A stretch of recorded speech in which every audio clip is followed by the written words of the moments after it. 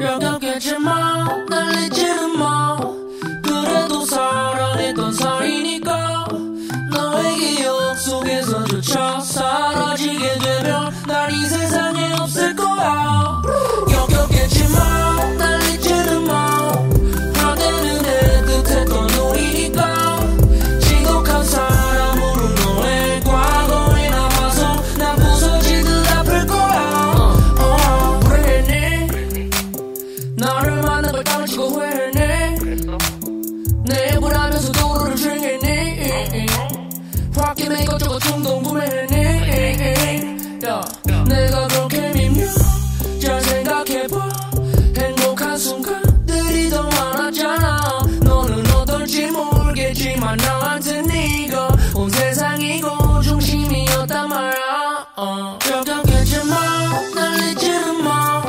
그래도 사랑했던 사이니까 너의 기억 속에서조차 사라지게 되면 난 이 세상에 없을 거야.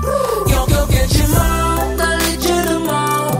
화되는 애틋했던 우리니까 지독한 사람으로 너의 과거에 남아서 난 부서지듯 아플 거야.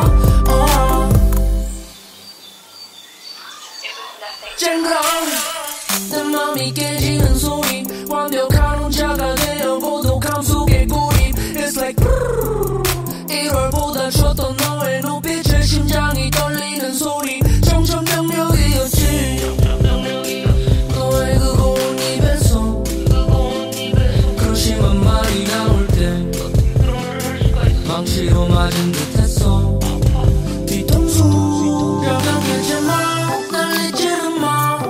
그래도 사랑했던 사이니까 너의 기억 속에서조차 사라지게 되면 난 이 세상에 없을 거야. 역겹겠지만 날 잊지는 마. 화되는 애틋했던 우리니까 지독한 사람으로 너의 과거에 남아서 난 부서지듯 아플 거야. 너 아니면 누가 기억하겠어. 너의 옆에서 행복했던 나를. 역겹겠지만 날 잊지는 마.